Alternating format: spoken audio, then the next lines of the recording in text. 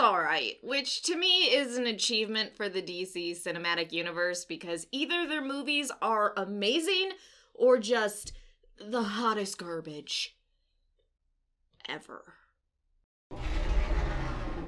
Okay, first, I'm gonna do no spoilers for people that haven't watched it yet because I understand that I am releasing this video on the first day that it's out, or maybe the day after. Sometimes I'm a little slow with editing, but I'm going to start with no spoilers. I will let you know once I get into spoiler territory, just in case you haven't seen this movie yet. I will give you plenty of time once I get to spoilers for the Birds of Prey movie, or as I call it, the Harley Quinn film. So overall, it was a decent movie, which to me was surprising because the trailers looked so bad. It made it look like a movie that I was going to have to drink heavily through, but I actually didn't have to consume any alcohol while watching this movie, so I feel like that's a plus for it. But maybe I shouldn't have been too surprised because DC Cinematic Universe has been on a roll. I mean, Joker, Aquaman, Wonder Woman, Shazam was decently good. So I feel like they are on a roll and they definitely are getting their footing a lot better. And to me, generally DC movies just were so bad, but they seem to be shifting towards, okay, we can make a really good movie like Aquaman, and we're no longer gonna have train wrecks like Suicide Squad. Although I think Suicide Squad is so bad that it's actually good, but that's not a popular opinion. Honestly, for an action movie, and if you're seeing this for superhero action, it's pretty bad. The person that did the fight choreography should probably be flogged, which is interesting because I looked him up and he's actually done some really good things like Atomic Blonde and John Wick and Thor. So I don't know how you get somebody that's so good at fight choreography in other movies and then just sucks at it in this one. It just, once I get into spoiler talk, I'll get more into the ridiculousness of some of the fights.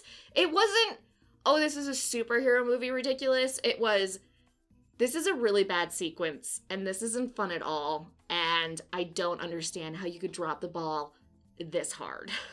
This movie is rated R, and while, yes, R typically means there's nudity and sexual violence, it's mostly just swearing and violence and a little bit of gore. Honestly, I'd say this movie was a light R. You don't really see nudity. There is one point in the movie where you think, oh my gosh, you're about to see a whole lot. This is terrible. Not that boobies are terrible. I love boobies. You love boobies. Boobies are fine. Men and women boobies. All boobies are equal. But it never, there's no sex, there's no boobs, there's nothing where people would clutch their pearls, you know? You see fucking cleavage and people lose their minds. I mean, there is plenty of cleavage. Black Canary, her outfit is like a little bralette and her boobs bounce quite a bit, but it's not to the point, I think, you'd have to be super, super prudish and a super, again, pearl clutcher to find any of that offensive. So I would say this movie's a light R. And I was actually excited with this movie being rated R because it's like, oh shit, this is gonna get intense. We're gonna see lots of gore. There's gonna be this crazy Harley action, and they really didn't go that crazy. I almost feel like the R was just for show. I feel like I've seen video games with more violence. Those damn video games. Now here's where I don't know if I'm a hypocrite or just stupid. Or maybe I'm a combination of both. I accept that. So I'm not a fan of Deadpool's meta-ness. I have complained about that with both his movies, that the meta gets a little bit too much, which is funny because while watching this movie, I wished Harley would get more meta than she already was, even though she was narrating the freaking movie and at some point she looks right at the camera. So I'm really not sure what's going on with my brain, but I don't like how crazy meta Deadpool is. But I wanted Harley to be more meta. So I don't know. I'm just a garbage person. Speaking of Harley, I am a little bit disappointed. I feel like they didn't go as far as they should have with her. She really felt restrained it wasn't the same intensity that we saw with her in Suicide Squad. It's almost like they made her take a step or two back, which I didn't like because I like the total psycho, quirky Harley Quinn. So I don't know why in this movie, it's weird because she is quirky, she is insane, she is super violent, but somehow less than what we see in Suicide Squad. I guess if we want an in-universe reason, she's hurting really bad from her breakup with Mr. J. By the way, this is a Harley dress, and it pisses me off because the black and red are never fully aligned with, you know, between my boobs, and it's gonna bother me editing this video. This is why I don't wear this dress very often anymore. That and it's way too big below the boobs, so it's just... So with Harley being more restrained, I feel like after Suicide Squad, DC definitely took a step back and realized, okay, we tried to be super gritty, people didn't like that. We tried to be super goofy and out there with Suicide Squad, that didn't work. So I feel like they're scared and they're really just trying to go down the middle, which I'm not calling out Marvel Cinematic Universe because obviously it works. They make so much money. They constantly get good ratings, but it's boring. It's boring because they have this formula that works and they do it and they don't take a lot of risks. It's only lately that Marvel has started to be like, well, we established ourselves, so now we can just go fucking crazy.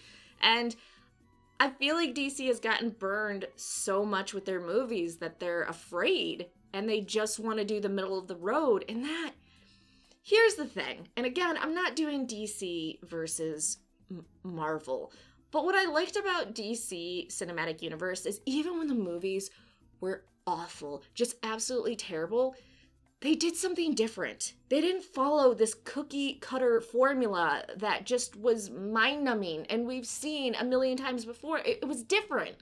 And I like that.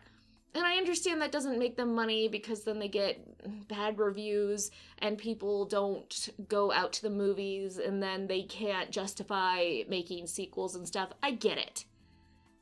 And it sucks. I will say, as for the Birds of Prey, Black Canary, amazing. You're really going to enjoy her. Huntress, you're going to enjoy her, especially how the actress portrayed her. I absolutely loved it. You'll like Montoya. Cassandra Cain... I don't know, maybe I just don't like younger child actors as much, but I don't like how they portrayed her in this movie. So she's kind of Ewan, his black mask. Oh my gosh. He got a little more campy. I wish they would have let him be more campy, but it goes back to them being afraid. But his level of campy was great, and I wish they would have went a few degrees further with that. So yeah, I would say if you like Harley Quinn, if you like DC Comics, if you like the DC Cinematic Universe, or you just like superhero movies, go see this movie. It's decent. It's a good film. It's not even a film where you have to turn your brain off just to enjoy it. And I know that's a big thing in our society. Since there's that meme, we live in a society, every time I say society or think it, I think of that. And then I don't know, it makes me laugh. But I know in our society, we like kind of movies where we can turn our brain off and it's just nonstop action. And I appreciate that this movie isn't like that. You could turn your brain off and just enjoy the pretty colors and the fighting. But I feel like it's a good combination of a movie where you have to pay attention and action in it and involving superheroes and bad guys. I think I would rate it higher if it gave me some sort of emotional high, which probably sounds really creepy, but generally when I watch movies, there's something in them that resonates with me and gives me kind of this emotional upper, and I never got that with this movie. There was never a point where I felt inspired or felt moved or it hit me on some emotional level, and that's a bad sign because I'm kind of easy to give an emotional upper with movies, so the fact that it didn't is kind of a bad sign. Okay, now I'm gonna go into spoilers. So if you have not seen this movie or you just don't want spoilers, please don't watch after this point. I'm super cereal. So if you're sticking around, hopefully you have watched this movie. I would be interested to hear your opinion in the comment section down below. So I think the best part of this movie was the last 30 minutes. If the movie had been like the last 30 minutes, I would have absolutely loved it. I would have given it an 8 or 9 out of 10. I would have lost my mind with excitement. The last 30 minutes were so good. I feel like they blueballed us by not having the birds of prey come together until the last act of the movie. That was fucking cheap, and fuck you. I just feel like that's when we got most of the humor, the action, and when we got the Harley that I wish we would have had throughout the entire movie. Margot Robbie as Harley, I know a lot of people say that she is Harley now in their minds, and I completely agree with you.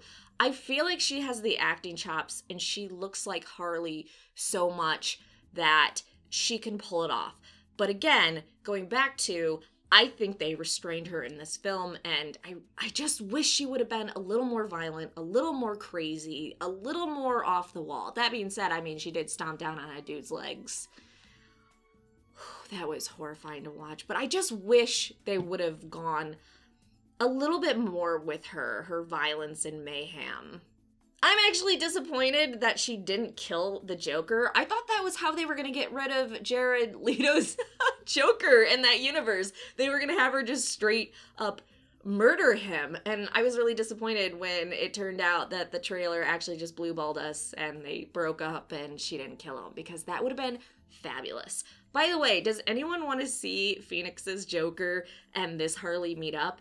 I understand they're on alternate Earths, but it could happen. We could see a flashpoint or something, and they could merge, and we could see it, and I think it would be the greatest fucking thing ever. Jared Leto was a bad Joker. I don't know if that's a hot take or whatever, but I feel like Phoenix's Joker with Margot's Harley could be just this off-the-hook crazy combination, and we're probably never going to see it. And that sucks. I feel like they did a really good job with Harley in keeping some of her elements from the comics, such as Hyena, her being part of the roller derby and stuff like that, without being too on the nose, not being too shoving it in our face. Hey, hey, hey, hey. Do you know this is based off of comics? So I think they did a great job of adding those elements without it just being groan-worthy. Ewan McGregor as Roman, as Black Mask. Oh my gosh, I loved him. I know he was a bit campy in the movie. I wish he would have went campier. I wish he would have went more psychotic. And I know Ewan McGregor could have pulled it off. So again, I think it goes back to DC kind of trying to pull that shit back and not wanting them to go too cheesy, too campy, too over the top. They should have let him. Ewan could have pulled it off, and what we saw from him, so fucking good. Also, Zaz, the guy that played him, did it so I was genuinely terrified. So my problem, and if you've watched enough of my reviews, you probably know this, or you've been on this channel long enough.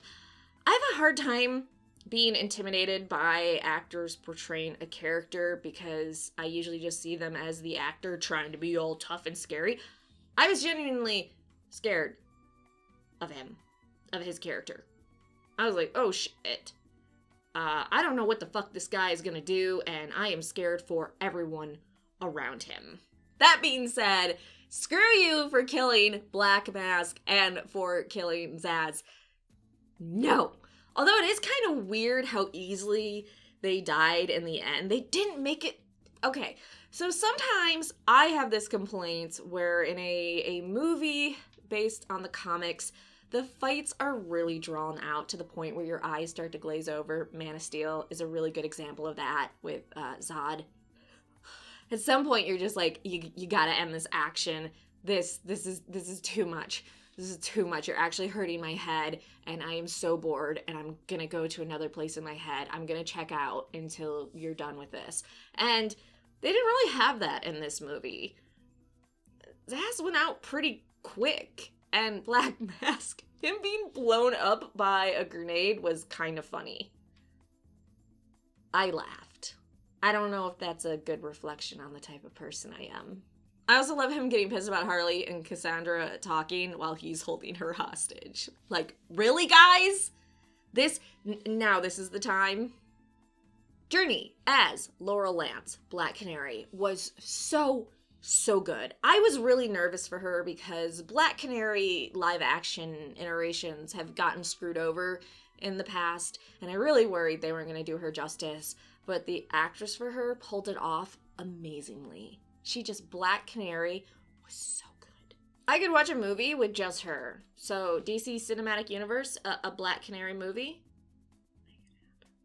Montoya was also really good. I love her portrayal in this movie and her problem with alcohol and just everything about her. I think the actress did such a good job portraying her, and I would love to also see her in a future movie. Also, why are you always talking like you're a cop in an action movie?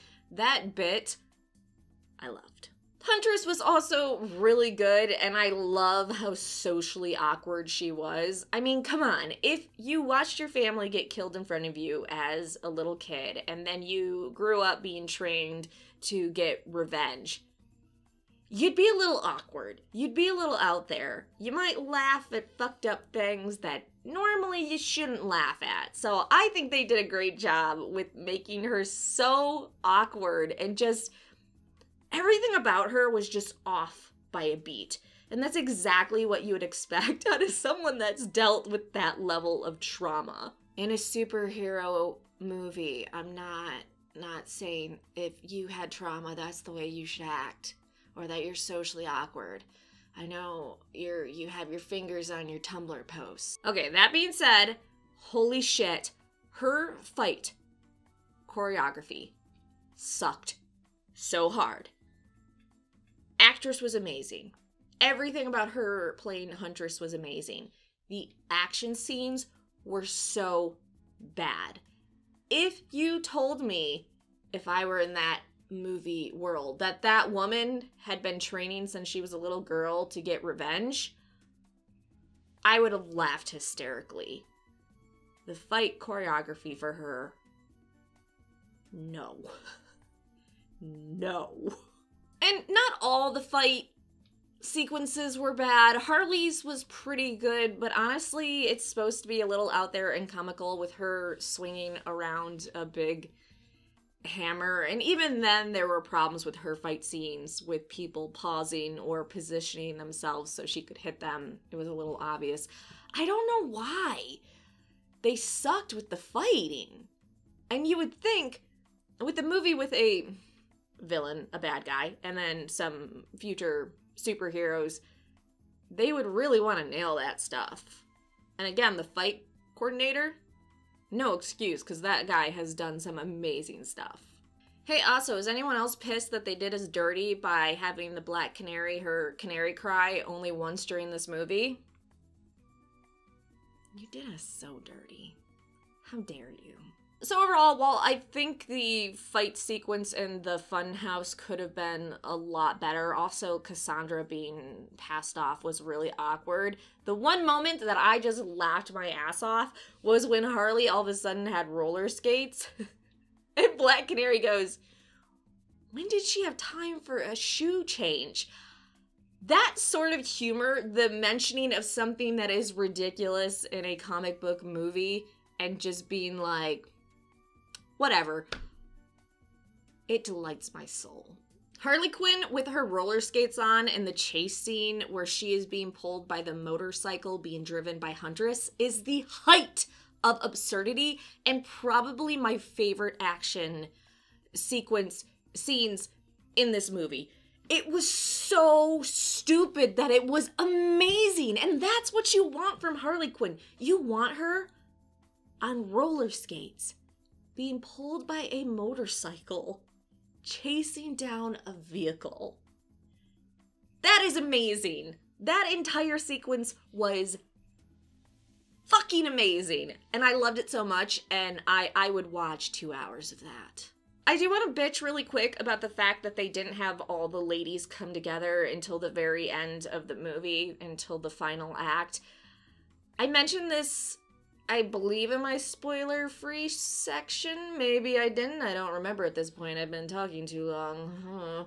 I did not like that they didn't get together until the very end, and I kind of felt blue-balled with that. It felt like more that this just was the Harley Quinn movie, and then they were setting up these characters for their own Birds of Prey movie. And I think maybe that's what they should have done. They should have been, oh, this is Harley, this is her, and continuing on with her story. And we're introducing these other characters so we can set them up in their own movie. I feel like that would have made a lot more sense. By the way, the Birds of Prey, their outfits at the end of this movie, I hated it so much. I hated it. It looks so terrible. I love seeing them work together. Black Canary, Huntress, and Montoya. Their outfits were so bad. No! Also, if I can have a random thought here, which of course I can because this is my channel and I can do whatever the fuck I want. I think the disjointed storytelling helped this film quite a bit. I think if they would have told it in chronological order, it would have made it more of a by-the-books movie and had made it less entertaining. So I definitely think the jumping around helped quite a bit. And I like how they set that up in the beginning of the film with Harley being like, this is my story. I'm going to tell it how I want, so deal with it. So I definitely think the jumping around helped quite a bit. I'd be interested to see if this is setting up a Birds of Prey movie. If you have any information on that, let me know in the comment section down below because I'd be excited to see that. Also, I wonder if we're going to get a Harley movie with her with Cassandra. I would love to see her with Poison Ivy and that whole thing. And also Harley versus Batman. Maybe they kill off Jared's Joker and they get a new one in this universe. Maybe Flashpoint happens and Harley ends up on an alternate Earth. I don't know. I'm curious to see where they go from this. I have a feeling that Margot Robbie's Harley is so popular that DC is definitely going to keep milking it. And they're going to do something with her. I wouldn't be surprised if multiple things with her in the future. I would bet a lot of money we're going to see her return as Harley in one or more movies in the next 5 years. So those are my thoughts on the movie. Probably too long of thoughts. I'm really sorry. Like I said, I'd watch it again. I'm not going to give it a stellar review. I don't think it was the best movie ever, but I think it was a pretty good movie that I'd watch again while cleaning my house, having it on in the background. But you let me know in the comment section down below. Like, subscribe, and let me know all your thoughts about this movie.